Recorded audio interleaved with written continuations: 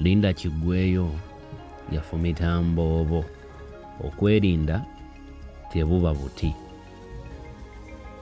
Kuviira ddala ku ntandikwa y'omwaka 2021 bamemba ba Parliament bwe batandika okulaba nti bagenda okukola omulimu gwabwe naddala abo bali ku ludda oluvuganya gavumenti. Omubaka w'Emityana y'omu ku abo abafunye hard time kuviira ddala mu 2022 n'omukyala Anita among ng'onono ye Speaker wa Parliament.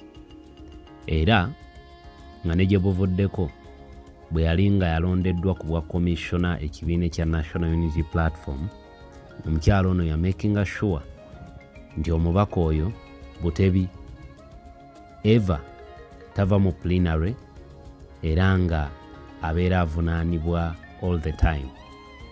Ne ku mulundi guno bwe baamuwadde owa deputy chief whip, omukyala ono yavuddeyo n'agamba nti according to the parliamentary constitution ekifo ekyo tekiriiyo. Entabo enno yava ku ki?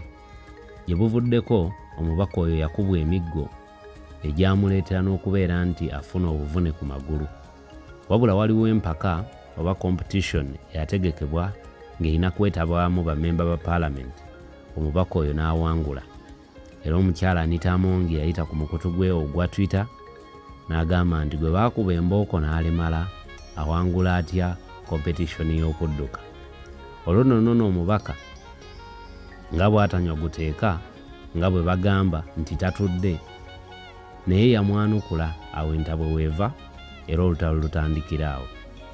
Zaake mu budde bwe yamala mu Parliament mu budde obwo yalinga alabikira nnyo naddala mu bintu ebigatta ku bannayuganda ku ludda oluvuganya gavumenti, ng'era commission ngeri gye kiri nti ekola omulimu munene nnyo mu Parliament naddala mu kubeera nga bateeka omukono ku bbiiru oba ebintu eby'enjawulo ebiba bigenda okwamendingibwa ku floor ya Parliament. Omwami ono bye yalabanga nga tebiriimu ggumba yabirinyangamu eggere. Wenjogerera nga bwe nkugambye nti ewali omukka tewabula muliro, omubaka ono yeddukidde oba yeekubidde enduulu ng'agamba nti yatandika okufuna threat eri obulamu bwe era ng'agamba nti waliwo abaagala okubuggyawo. Ebintu bino mu ggwanga lya Uganda eby'okubeera nga abantu batambulira mu bulamu bw'okubakangakanga emirundi mingi tebikoma ku kukangakangibwa. Uganda ly'eggwanga kaakati eryayonoonekera ddala era ng'omuntu bwe yeeyimba mu bulamu bwo obeera ku 50-50 okubuggyawo n'obutabuggyaawo. Bagamba nnyo nti gavumenti eno yeerabira ekintu kimu nti omuntu omu waava waddawo abantu abalala 10, naye ne kino kikulu ebivaawo tebyenkanankana nti ekifo ekyo omubaka ono kyalimu olunaku olwaleero n'ebigambo by'ayogereramu wandiddawo omuntu omulala oba oli awo ng'ayogera n'ebigambo ebikira ye by'ayogera, naye ate impact omubaka ono gy'ateekawo y'amaanyi nnyo. Therefore bwe yeekubira omulanga gubeere mulimu gwaffe nga bannayuganda okubeera nga tumuyamba, newankubadde naye alina okwebeereramu ffe engeri ki gye tugenda omuyambamu enjiri eno kutambula ebune buli wamu, nti omuntu oyo abadde alina ekigendeerwa eky'okuggyawo obulamu bwe abeere ng'adaivatingibwa.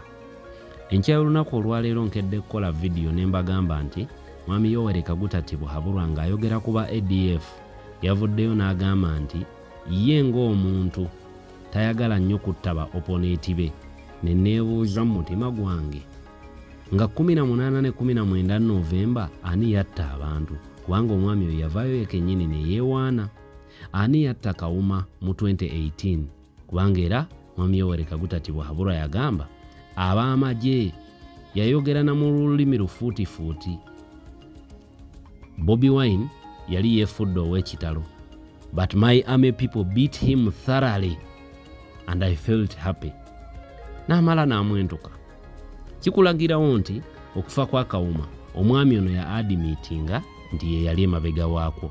18th ne 19th November waliwo omukyala yafiirwa omwana we w'emyaka 16 mu kooti gavumenti yalayira nti egenda muliyirira obukadde 50, kitegeeza nti they admitted they were behind the murder of the people. Not only that, mutabani we yavayo ne yeewaana n'agamba nti taata we yamutumye atte abantu abo nga yeeraliikiridde nti bagenda kukola obujagalalo. Therefore, threat eri obulamu bw'Abannayuganda ebadde ng'ekintu ekya bulijjo, naye ng'ate abafa buli lunaku be bayitirivu ennyo ddala okwetooloola eggwanga Uganda. Mbagamba nnyo nti byerabirwa mugambi, naye tujjukire ng'ebigambo bya Mwami Yoweri Kaguta bye yayogera mu 2020 nti gurupu ya Kyagulanyi ajja kugimalawo era yatandikira Kalangala. Ebyo mbibagambye ne mu vidiyo gye ntandikiddeko enkya y'olunaku olwaleero nti ebigambo ebimu byayogera abatamutegeera babitwala for granted, naye nga Mwami Yoweri Kaguta tibwahabulwa tayogera kintu kyatagenda kuteeka mu nkola.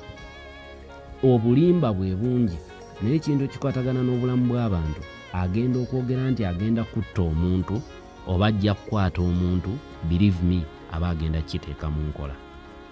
Therefore, abantu bano ababadde nga bajja bafa babadde nabo bajja bafuna threat here and there. Olwaleero bwe tuwulira omubaka waffe nga yeemulugunya yeekubira enduulu nti obulamu bwe buli mu matigga, tetulina kubitunuulira kyamuli, tulina obbiwa omulaka, tubiwe obudde, nate nga bwe tulwana okulaba nti mu kwebeereramu kwe naffe enjiri eno neetuuka ku abo abadde baagala oba abalina ebigendererwa eby'okumuteekako obulabe. Mu Uganda tewali ali bulungi mpaka nga ffenna tuli bulungi. Tewali ayina bulamu bwe nga tebuli ku threat mpaka nga obulamu bwa ffenna tukimanyi nti buli protected. Therefore, togamba nti kiri ku mubaka w'Emityana nga naawe oli mubaka wa Parliament.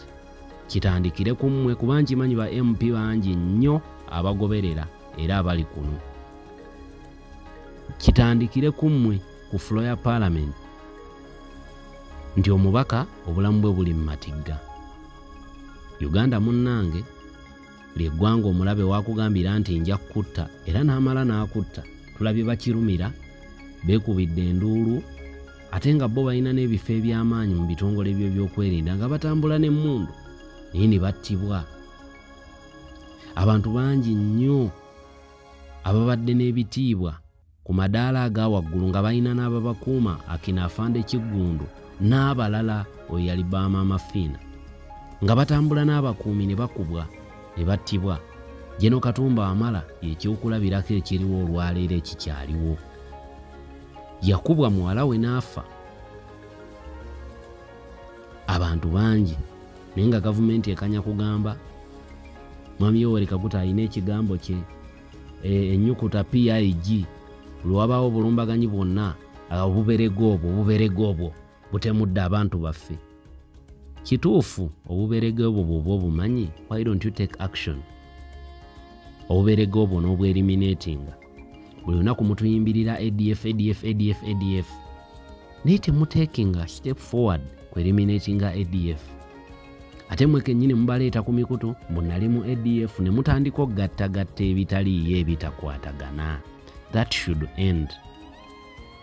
Give people a solution to their problem, not adding a problem to a problem. Bibyo nno omubaka obulamu bwe buli mu matigga. Bibyo nno era bibadde bibeerawo ne ku Bobi Wine n'ababaka abalala nga batambulira mu threat. Buli avaayo okwogerako e Uganda ku bibi ebikolebwa gavumenti afundikira victim, afundikira ali ku njegoyego ya ntaana. Tetuyogereko ku bituluma mu ggwanga lyaffe. Programu ene wagiddwa Sheikh Ashraf omulombi w'edduwa gw'alina ebiteega amajinni empewo bikubonyaabonya oli bweru wa ggwanga oba oli Uganda.